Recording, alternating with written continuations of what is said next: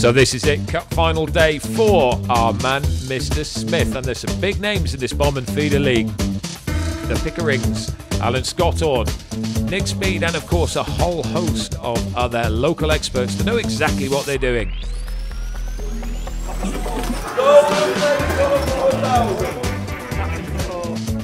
Here comes our hero. The big question now is, where will he be sitting for the next few hours? And more to the point, how will he do? So we're here, match day, and I've got to say I'm nervous. I've drawn peg 38 on loco, which apparently is quite a good peg. I don't know. The tactics we're going to say is exactly what we did the other day in practice, but I'm really looking forward to it. The conditions, awful conditions for fishing in, but I think the fishing is going to be very good because of the conditions. So let's see how we get on. We're literally 30 seconds away from all in. Any minute now. Keep your fingers crossed for me.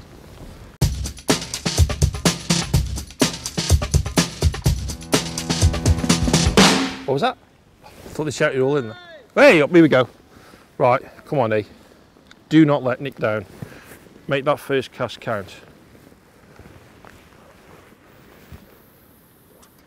That is a great cast. Right. Incidentally, yeah, that was a nice cast. Incidentally, not only have I drew peg 38, it's quite a special peg, apparently, because it's the golden peg. And listen to this. So if I win on this peg, I win an extra £500. And the owner, anybody who knows Neil Grantham, is a bit of a character, owns Lindholme Lakes, has said, well, I'll tell you what, as you've drawn it, I'll up it to £1,000. So obviously he's quite keen on keeping hold of his money. So yeah, let's see if we can take some money off Neil today. That would be lovely.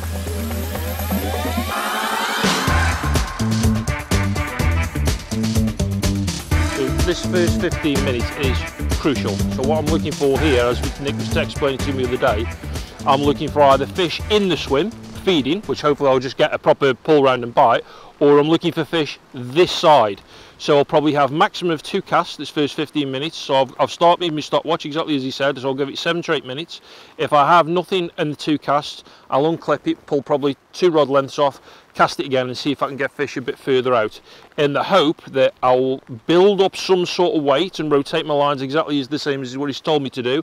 And then in the last sort of hour and a half, I'll come down here, because this looks a really good margin. I'm going to feed this. You're allowed to put little balls of micros in by hand, and that's exactly what I'm going to do down there.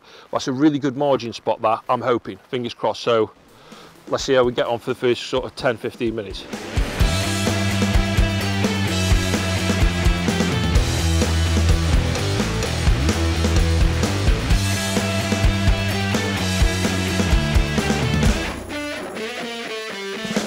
So I've just had on my second cast. I had the first cast, left it 7 minutes, as I said I was going to do. And then I just had another cast, and then it's literally gone as the feeder was settling. Feels like an F1, to be fair. The chap next door to me has just had a skimmer on his first cast, so I mean, we've been fishing 5 minutes and I'm already getting worried. Actually, this doesn't feel too bad a fish, you know. Speedy be taking the mick out of me now. He said he would have had this in about 15 minutes ago. That's quite a nice F1, or it's a carp, that. That's a mirror carp. And that is a great start. Hang on, hook's just got caught in the net. Look at that. What a great start, little mirror carp. Probably about £4. If we just blow the whistle now, that'd be brilliant. What a great start. Right, come on. Another go. Let's get fresh bait on. In, squeeze the pellets really tightly. It's amazing how quick they'll come off. Well, as I say, we had a bite within about 30 seconds. Let's get it straight back out, same spot. Come on. So we're 15 minutes in. I'm on my third cast. I've had a few indications, but you know, I'm going to give it another 2 minutes and I'm going to have another recast, because there's too many indications not to have had a bite now. So the guy to my left has had 2 fish, I think a decent F1 and a skimmer, and I've had that £4 carp. So as I say, I will give it 2 minutes, wind in, rechuck it, and hopefully if them fish are, you know, if we can do a good cast in the same place, them fish will just home straight in on that feeder and we'll have a bite quite quickly. Well, let's just see.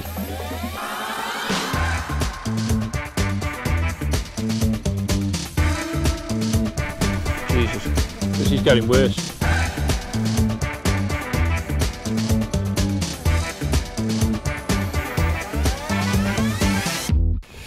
So what I'm going to do, I'm going to have one more cast in about 2 minutes time, because what's happening now is I'm having liners but I'm having no indication. But what I'm doing is with me corn line, I'm feeding it over the top of this line at about 15 meters.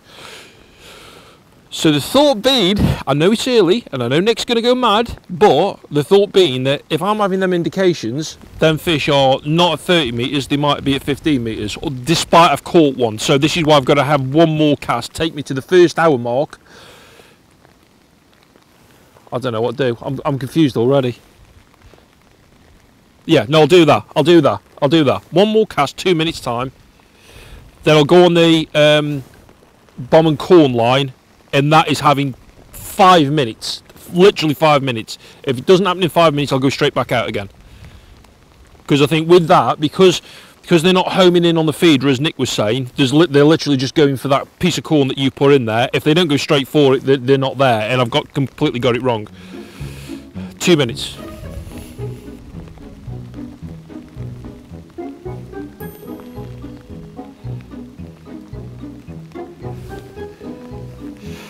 So as I was just doing that piece of camera literally 5 seconds ago and said they're not out there, we're into one.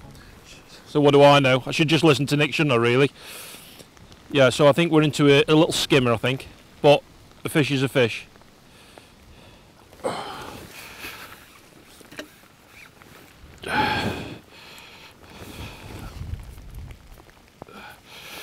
Hook's come out of the net again. Nice little bream. 3/4 of a pound. That eel's got to go in the right hand net because you have to put these in different nets. Right, repeat. Have another go. That's all right. We're not a one fish wonder. Oh God.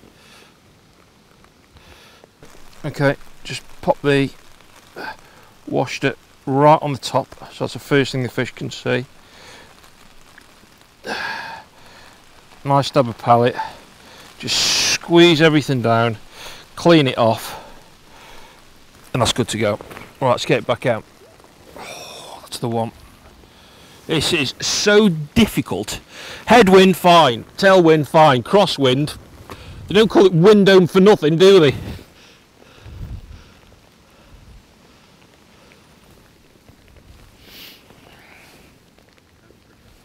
So I've just chucked that back out. I was well happy with how that's gone in. But what I have to remember, which I'm terrible at, is I get something going out there. So I've had 2 fish and I've had a few liners now, and I forget what else is going on. That's my biggest problem. I need to remember that every time I have I chuck out, I feed my other 2 lines in preparation for getting them going. I might fish them, I might not fish them. This just might go all day. I doubt it. But the last thing I need to do is this to dry up and have nothing to go to. So exactly the same as Nick said. So not loads of bait, maybe down here 3 or 4 pieces of corn, 3 or 4 pieces of corn out there every single cast, but there's that constant stream of bait going through the water. So hopefully, if this dries up, which I think it will at some point, if it dries up, I should be able to go straight on that line and catch one straight away. Right, so whatever happens now, no, not whatever happens, if I don't get a bite on this in 2 minutes, it's coming in and I'm going to have a cast on that bomb and feeder line. It's literally having 5 minutes maximum on that line, and if it's not, I'll go back out there again, because I am having indications out there, but I really do think some of them indications are coming from 15 meters out. We'll soon find out, won't we? But this is the first cast I've had since the very first cast where I've not had any indications at all. So just to give you a insight into this lake, Loco. So there's 20 of us fishing this lake at the moment. 3 sections, I think it is. There's 6 in my section on this bank. Now, if I could come third in that section, I'll be well happy with that. I'll be well happy. If I can come middle field with these guys that do it every week, I'll be doing all right. But then again, I've got a good teacher, so it would only be down to him anyway. I can't say it's going to plan. I caught a carp very, very early on, second cast. Then had a few bream, but I really am struggling now to get a bite on the feeder. I came in close. I had a couple of smaller fish on the, like I'm talking this sort of size, on the bombing corn line. But then I've just had a 6 pound carp. So I think I'm third, fourth in section of 8 people at the moment. Rob's just had a quick word with a few of the boys, and yeah, there's a few people got 6 pound. Guy down there has got nearly 30 pounds, so we certainly won't be catching him. But it's patchy. You know, as soon as you think you've got something going, it dries up very, very quickly. I'm convinced this bomb and corn line is the one, and as I said, that's what I caught the last fish on. We just got to keep persevering with it now. I feel far more comfortable settling on this line as the match progresses than fishing out there, especially with the wind is making it really difficult for somebody of my skill set anyway. So we'll stay on this. We're going to give this another sort of 20 minutes, see if we can pick up another carp or two before we have to think about doing something else. Strange old feeling though, when you're in a match like this, that every time you look up, the guy to your left or the guy to your right has played a fish. So it's very demoralising, because I know I ain't catch as what they've caught. So I'll tell you something, I'm absolutely freezing now. Whoa! I was just about to say how strange it is that you have 2 chucks, 2 bites, you've chucked it out twice more and not even had an indication, and I've chucked it out what would be the 5th time and I've got a fish on. I think this is a skimmer though, to be fair, but a bite is a bite.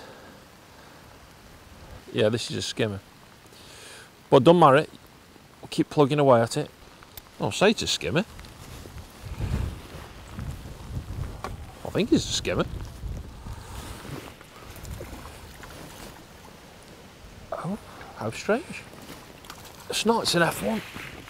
It's an F1. Just came swimming straight in. Right. Do your worst. Isn't it amazing when you have a few bites how good you feel? I feel like I've worked something out now. This is every time it goes in, I'm taking 3 minutes. I'm not getting carried away with myself. I've only had like 4 fish in like 5 casts. But every time it goes in now, within 3 to 4 minutes, the tip's going round, and this feels like another F1. So if we can repeat this for the next hour and a half, that will be as good as gold. Just keep them coming. They're not big F1s, but I wasn't catching a thing a minute ago. Okay. Cool, look at that. See how fat that is? Look at that. That's as fat as me. Go on, mate, get in. So the run continues. Interestingly, the chap to my left it's dried up a little bit for him, and the chap to my right, it's dried up a little bit for him, but the people either side of them are catching. Mind you, they need to stop catching to let me catch up a bit. Keep chucking 2 pounder, 3 pounder in every 10 minutes. It's a much better F1. Look at that thing. That must be 4.5, 5 pound. That's massive.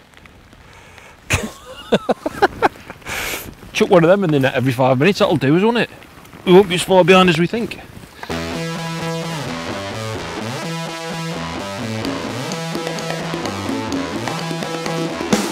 That's absolutely on the money again, mate. Tell you what, I'm proper putting this down the plug on now. So this is why I'm catching a few. I think the major thing that has made the biggest difference this last hour is this wind dying down a little bit, me going out a teeny bit further, basically copying. I'm not going to say it was good angling, basically copying off what everybody else was doing, getting out a bit further, but being able to fish accurately. That has made a massive difference. And I feel every time it goes in now, within 3 or 4 minutes, it's going round. The chap 2 down from me, he is absolutely appalling now. He's pouring it out And every time it goes in, that was my quickest bite by a mile. But him, every time he puts it out, by the time he's got the rod on the rest, it's gone round. I'll tell you what, keep chucking these in the net and I'll be well happy. Yeah, these are the ones we want, mate. Yeah, it's caught. How big you say that is? About 8 ounces.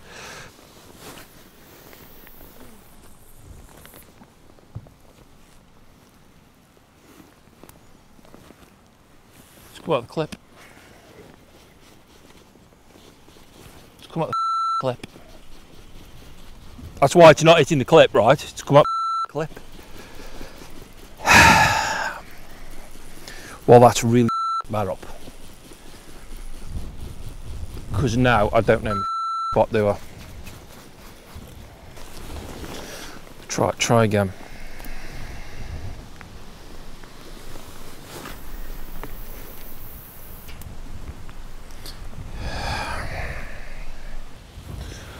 I've made a right schoolboy error here. I've caught them 5 or 6 fish, one after the other on the bounce. I've then chucked it out, and for some reason I didn't hit my clip, and for whatever reason happened is my line has come out of my clip. Now what I should have done, and what any good angler would have done, is they would have marked the line, and I didn't mark my line. So I've just had 2 chucks to exactly where I think it is, and it clearly isn't because I've not had another bite. So what I need to do is, if I don't have another bite on this in the next 3 or 4 minutes, I need to probably take up another rod length and re-chuck it and find the spot. Clearly I know my spot on the far bank, but what I think is 30 metres, it might have been clipped up at 32, 33 metres, and that can make all the difference sometimes. So that is, oh, I did have a little indication, and that's my first indication I've had. So that's incredibly frustrating, but lessons learned for next time, that.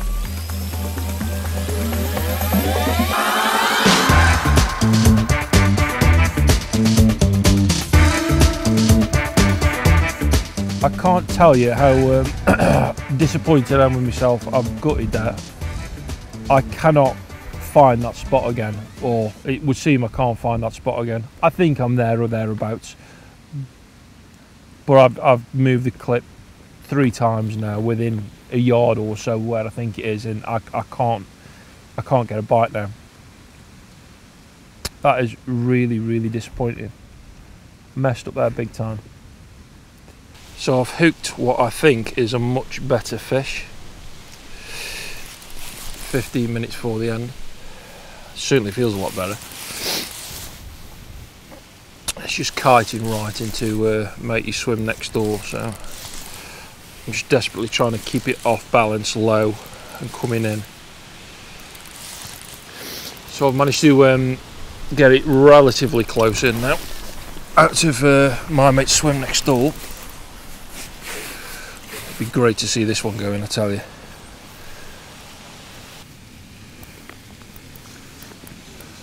Come on. We should need to keep it as low in the water as we can. Well, the last thing I need to do is have this thing splashing on top.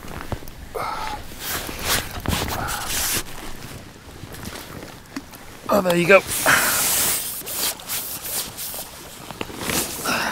It's not as big as I thought, to be fair, but it'll absolutely do. So we needed that. Let's see if we can get one more before the end, because that could make all the difference to the section.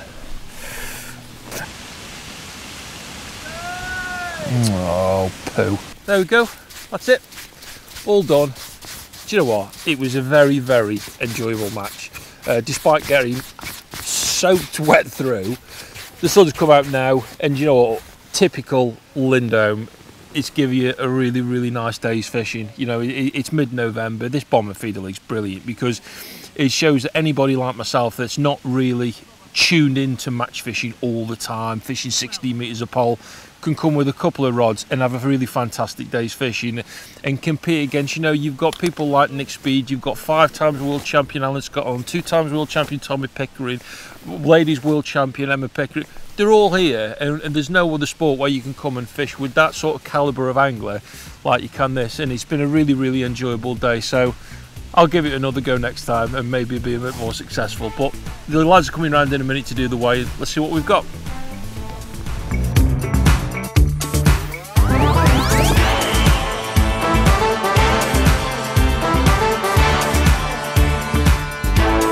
Yeah, there you go. £50 in total, that's all right, isn't it? What a great day's fishing. Brilliant. Well, let's get them back. Everybody else can weigh in. Well happy with that.